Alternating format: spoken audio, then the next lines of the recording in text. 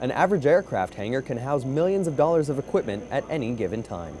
So how do you guarantee the safety of those investments in the event of a fire?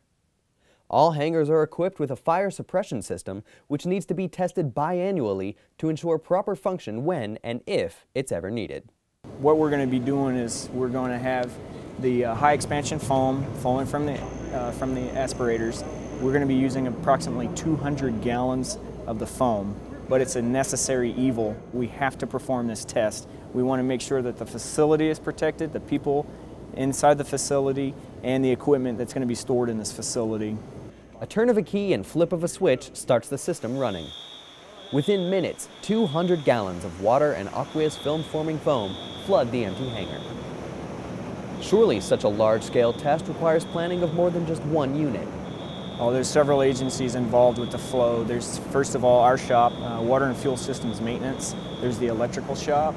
They're going to be performing the inspection on the panels and the alarms, all the audible alarms. And then we also have the fire department that's going to be signing off saying that the flow went successful.